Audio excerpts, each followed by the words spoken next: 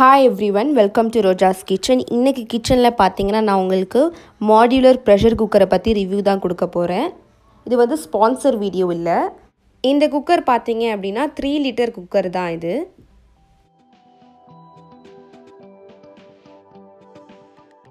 இந்த குக்கரை நம்ம வந்து இண்டக்ஷன்லயே வச்சு குக் பண்ணலாம்.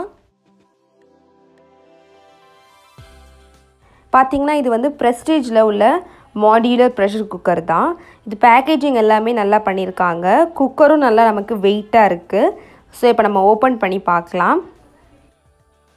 இது பார்த்தீங்கன்னா கொஞ்சம் மாடுலராகவே பண்ணது. ஓப்பன் பண்ணுறது பார்த்தீங்கன்னா மேலே உள்ளதை லைட்டாக டேர்ன் பண்ணாலே போதும். 2 சைடு ஓப்பன் ஆக்கிச்சு பாருங்கள். ரொம்பவே சிம்பிளாக ஈஸியாக திறந்துடலாம். இதுக்குள்ளே பார்த்தீங்கன்னா ஒரு யூசர் மேனுவலும் ஒரு குக்கர் விசில் குக்கரும் உள்ளே வச்சுருக்காங்க. உள்ளே பார்த்தீங்கன்னா உள்ளே வந்து ஒரு யூசர் மேனுவலும் கொடுத்துருக்காங்க. அதை நம்ம ரீட் பண்ணிக்கலாம் எப்படியெல்லாம் யூஸ் பண்ணுறது அப்படின்ட்டு. அதுக்கப்புறம் பார்த்தீங்கன்னா விசில் ப்ரெஷர் ரெகுலேட்டரும் கொடுத்துருக்காங்க.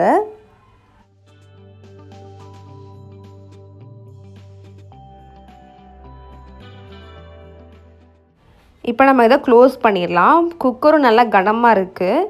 இப்போ நான் உங்களுக்கு க்ளோஸ் பண்ணியும் காட்டுறேன். க்ளோஸ் பண்ணலையும் லைட்டாக நம்ம டேர்ன் மட்டும் பண்ணால் போதும். குக்கர் வந்து ஆட்டோமேட்டிக்காக க்ளோஸ் ஆகிக்குது. ஸோ பாருங்கள் எப்படி இருக்குன்னு.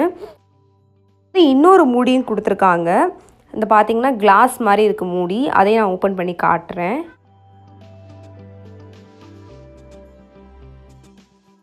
நம்ம இந்த மூடியை வச்சு மூடிடலாம். குக்கரில் இருந்து இன்னொரு பாத்திரத்துக்கு மாற்றணும் அப்படின்ற அவசியமும் நமக்கு இல்லை. ஸோ பாருங்கள் நல்லா இருக்குது பார்க்குறதுக்கே. இப்போ நான் இதில் உங்களுக்கு மட்டன் வேக வச்சு காட்டுறேன். எப்படி வேகுதுன்னு பார்க்கலாம். இப்போ நான் இதில் 1 ஸ்பூன் வந்து இஞ்சி பூண்டு பேஸ்ட் ஆட் பண்ணிக்கிறேன். அதுக்கப்புறம் பார்த்தீங்கன்னா ஒரு 1/4 டீஸ்பூன் மஞ்சத்தூள் ஆட் பண்ணிக்கிறேன். ஆட் பண்ணிவிட்டு நம்ம தண்ணி வந்து மூழ்கிற அளவுக்கு ஆட் பண்ணிக்கலாம்.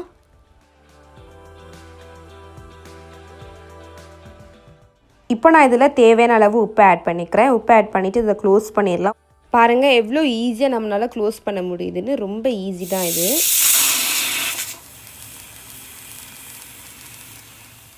நம்ம நார்மல் ப்ரெஷர் குக்கரில் பார்த்தீங்க அப்படின்னா விசில் வரையில் தண்ணி எல்லாமே குக்கர் ஃபுல்லாக வடிஞ்சிரும், கீழேயும் வடிஞ்சிரும். பட் இதில் பார்த்தீங்க அப்படின்னா அதுக்குன்னு தனியாக ஒரு ஸ்பேஸ் விட்டுருக்காங்க பாருங்கள். ஸோ அங்கே விசில் வரையில் தண்ணி எல்லாமே அங்கே போயிடுது. இப்போ பார்த்தீங்கன்னா ப்ரெஷர் எல்லாமே நல்லா ரிலீஸ் ஆகிடுச்சு பாருங்கள். உங்களுக்கு சீக்கிரமாக செய்யணும் அப்படின்னா நீங்கள் ஜஸ்ட் இந்த பட்டனை ப்ரெஸ் பண்ணால் மட்டும் போதும். அதை ப்ரெஸ் பண்ணிங்க அப்படின்னா குயிக்காக உங்களுக்கு ப்ரெஷர் ரிலீஸ் ஆயிரும்.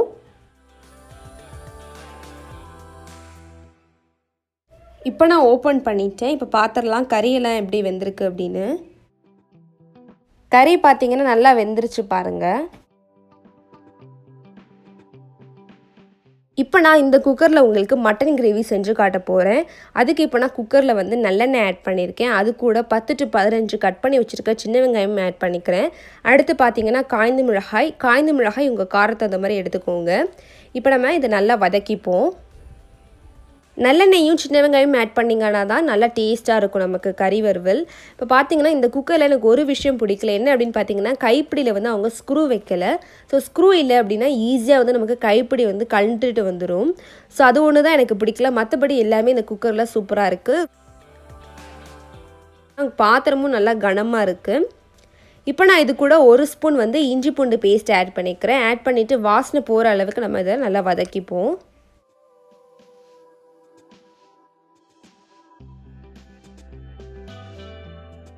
இப்போ நான் இது கூட 1/4 கிலோ மட்டன் வாங்கி வச்சுருக்கேன். நல்லா க்ளீன் பண்ணிவிட்டேன். அதை ஆட் பண்ணிடலாம். இது வேக வைக்காத மட்டன் தான். ஆட் பண்ணிவிட்டு எல்லாத்தோட சேர்த்து அதையும் வதக்கிடலாம்.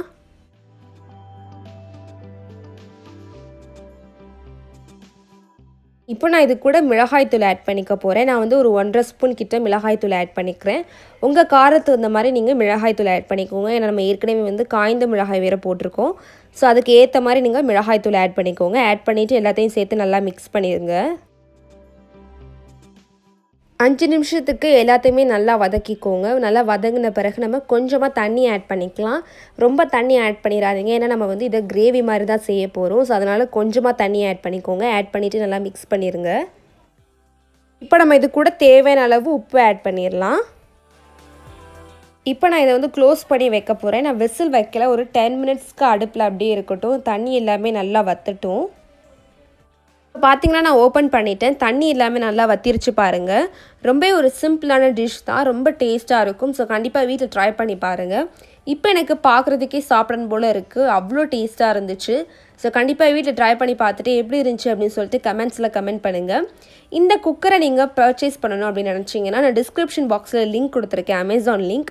அதை யூஸ் பண்ணி நீங்கள் பர்ச்சேஸ் பண்ணிக்கலாம். இந்த ப்ரெஷர் குக்கர் பார்த்தீங்க அப்படின்னா ரொம்பவே ஒரு யூஸ்ஃபுல்லான ஒரு குக்கர் தான். இதில் நிறைய அட்வான்டேஜஸ் இருக்குது. ஸோ இதை நீங்கள் பர்ச்சேஸ் பண்ணணும்னு நினச்சிங்கன்னா டிஸ்கிரிப்ஷனில் இருக்க லிங்க்கை கிளிக் பண்ணி பர்ச்சேஸ் பண்ணிக்கோங்க. இந்த வீடியோ பிடிச்சிருந்தா லைக் பண்ணுங்கள். உங்கள் ஃப்ரெண்ட்ஸும் பார்க்கணும்னு நினச்சிங்கன்னா மறந்துடாமல் அவங்களுக்கும் ஷேர் பண்ணுங்கள்.